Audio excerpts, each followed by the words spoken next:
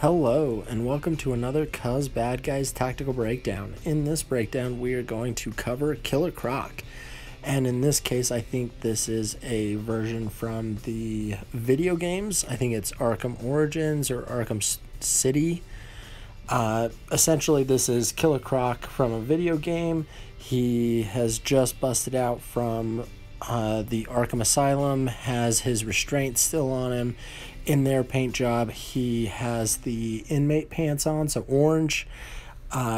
My rendition and the way I like this character is actually from the comic books, so less Arkham Asylum, more sewers, streets. He's wearing blue jeans. That's the way I really see this character. He's a great Batman villain, and he and Bane have some issues in a lot of the comic books, going back for quite a ways. So let's go ahead and dive right on into his character card. So this is Waylon Jones, aka Killer Croc. He is a free agent with affiliate unknown, so can be taken with a ton of different crews. He does have some hatreds, so he hates Batman, Green Arrow, Law Forces, and Bane. So obviously this is Killer Croc. He is going to be eating people. So any of the good guy crews are not going to like him and are going to want to put him behind bars on sight. So totally makes sense that he hates Batman, Green Arrow, and Law Forces. And like I was saying a bit earlier, he hates Bane. So Killer Croc and Bane have quite the history. They have not liked each other since the 90s, as far as I know. They've gotten into quite a few scuffles and 4 fights that I know of. And it's actually 3-1 with Bane coming out on top. The most recent fight between Killer Croc and Bane, Killer Croc actually won. So kudos to him, and that's pretty awesome. He's a great bad guy.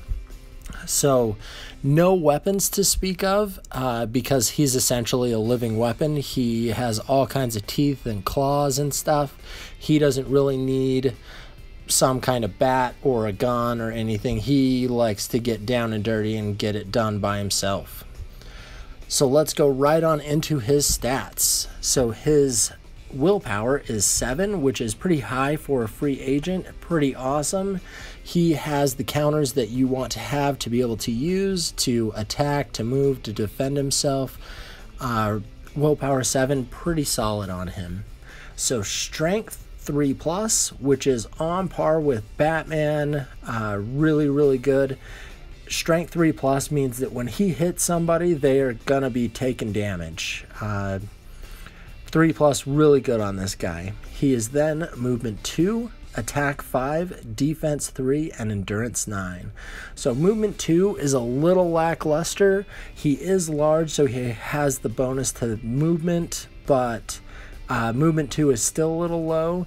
He also has sewers to help him move around, which is good, but movement 2, as soon as he comes out of the sewers, he is going to be stuck where he is. So keep a plan in mind with this guy because he is not going to be getting anywhere fast.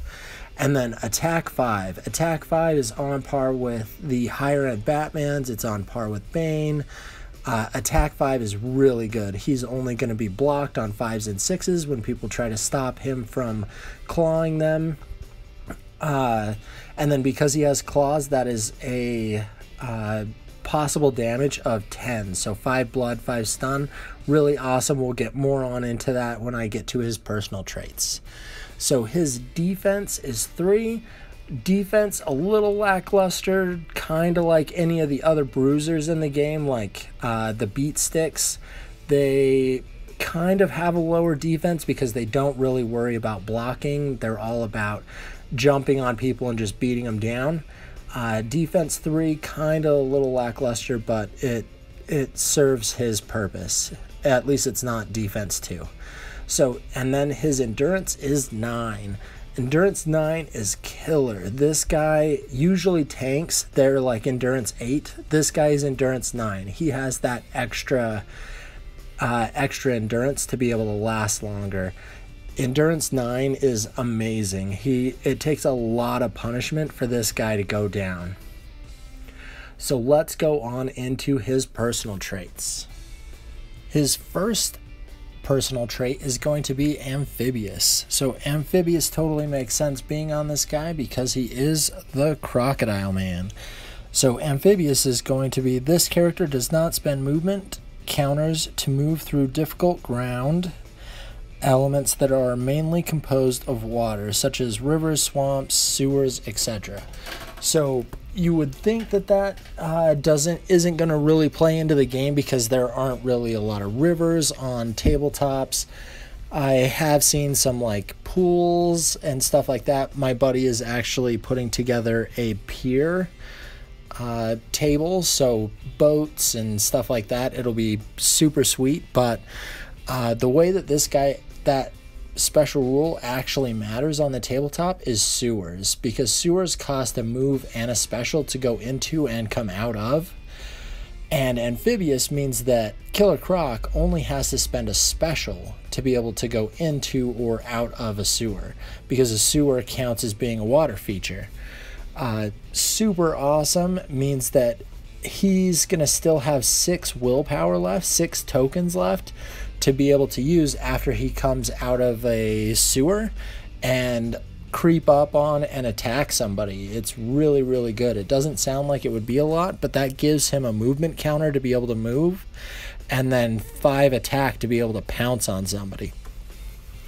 His next personal trait is going to be large. So large is one of the great rules that like Bane has, Solomon Grundy, really, really good rule to have. It's going to boost their base movement from being 10 to 12. So when they run, it's going to be 24 centimeters instead of 20. They also gain the charge special rule. So charge is a move and a special. You move your base movement, which is 12, and they get a free attack and push action against everyone that they hit in that line.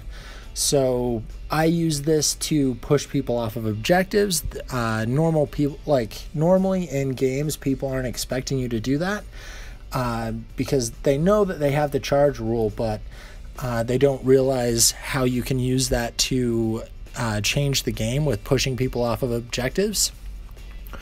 With charge, you also get that free attack. So that means, so Killer Croc is attack 5, but if you spend a move and a special to use charge and you hit somebody, and then you can have 5 counters left over in attack because he's willpower 7. So you can charge somebody, hit them once, push them off of an objective, and then attack them 5 times. So you actually get 6 attacks against a single character, and that's going to be really devastating against almost anybody, really. It's charge is really good. Another thing is going to be he can't be knocked down by characters unless they have the large special rule. So some random guy with a handgun that shoots him and gets a double doesn't knock him down. It has to be a large character to knock Killer Croc down, which is really good. The only bad thing about being large is that your pings are at a -1 because you're so big you can't hide normally like other people can behind cars and stuff like that. So pings being a little lower isn't very optimal, but it's a handicap that you have to have for having all the other cool rules that large gives you. His next personal trait is going to be superior smell. So this, just like with Catman, it sounds really, really dumb, but the bonuses that it gives you is amazing. Because so it makes it so your line of sight isn't limited by the normal 30 centimeters. So essentially you have night vision. He doesn't have any ranged attack to speak of, so that's not going to matter. The other thing is what's going to matter for superior smell. So the smoke special rule, he ignores the smoke, which smoke is devastating to just regular people. But guys like Killer Croc and Catman, they can just walk through the smoke, still spend movement counters, still attack normally, still defend normally.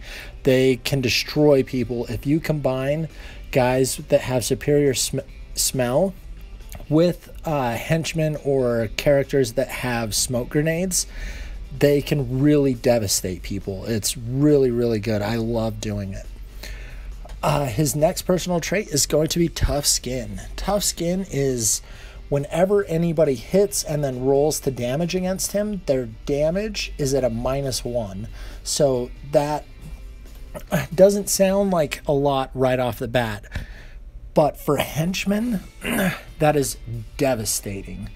Because most henchmen, they are strength 5. So they're normally only damaging people on 5s and 6s. As soon as you throw Killer Croc in the mix and they're only damaging on 6, like even League of Shadows ninjas, the ninjas that have the katanas that have handy and sharp, they're only strength 5. So when they're damaging Killer Croc, they're only damaging on 6s. So even with that sharp special rule, they're still going to almost more than not do absolutely nothing to Killer Croc. It's Tough Skin makes this guy a henchman killer. He destroys henchmen. His next special rule is going to be Cannibal. So Cannibal, a lot of people like to compare it to Arrest, but it's not as good because it requires a roll. So Cannibal says that if you're ever in base with a character that is knocked out, you have to take a willpower check. And if you fail the willpower roll, you have to spend any 2 counters that are on your card, and the character that you're in base with gets removed as a casualty because Killer Croc eats them. But the trick is that you have to fail the willpower check. So it's a nice little fluffy rule that Killer Croc has because he does eat people. He is a cannibal. But at the end of the day, it's not something that you want to bank on happening just because he is willpower 7 and that's a little high. So more than not, you're going to be passing that willpower check. His next personal trait is going to go into his close combat abilities, which is Claws. So Claws are going to give you a bonus in damaging. So instead of doing the standard stun, Claws makes it so you do a blood and a stun per hit. So just like I was saying with his attack 5, he has a possible 10 damage, which is 5 blood, 5 stun, which will knock out essentially almost anyone in the entire game as long as you hit and damage with everything. And then just like I was saying with Large, you actually get an extra hit. So if you charge somebody with a move and a special and then attack them 5 times, you actually get 6 attacks. So that's 6 blood, 6 stun, 12 possible damage. It's monstrous. His next special trait is going to be Lord of the Sewer, which that is totally what Killer Croc is. He rules the underground in Gotham. Like the literal underground, not like the underworld or anything like that, like black market stuff, but he rules the sewers. So this special rule is Killer Croc does not count towards the limit of models that can be in the sewers at any one time. This character may start the game in the sewers, but if he does so, must remain there for at least 1 turn. In addition, this character's crew generates 1 extra sewer marker. So normally, you can only have 1 character in the sewer, so you can have another character and Killer Croc in the sewer. And he can start the game in the sewer, so he can start the game being able to teleport anywhere onto the board as long as there's a sewer marker there on turn 2, because he has to spend the first turn out. Makes this guy very mobile at the beginning of the game. It can also freak your opponent out because he doesn't know where Killer Croc's going to come out of. Really, really good. And then he also makes it so you generate an extra sewer marker. So you get D3 plus 1. A lot of times when I use this character, I'll use maps and I'll choose an extra sewer. So I'll get D3 plus 2. You can also make it so you get even more sewers by using a organized crime crew and taking Loeb as your sidekick boss or as a sidekick. And he has public resources, and public resources gives you an extra lamp and sewer. So if you use organized crime, play Loeb, play Killer Croc, and you use maps, you can have 3 plus D3 sewers. So tons of places for Killer Croc to pop up out of. Makes him very effective. So he can be essentially anywhere. Let's go ahead and cover his reputation. So his reputation is 95 points. So 95 points is a little steep. Usually bruisers like this are about 90 points. He's on par with like Bane, Bane Origins, and then a few of the Batmans. The Batmans have better defense, but they're usually a little bit more expensive than he is. So 95, pretty good for what he does. His weakest point is going to be his mobility and his lower defense, which is what bruisers usually suffer with.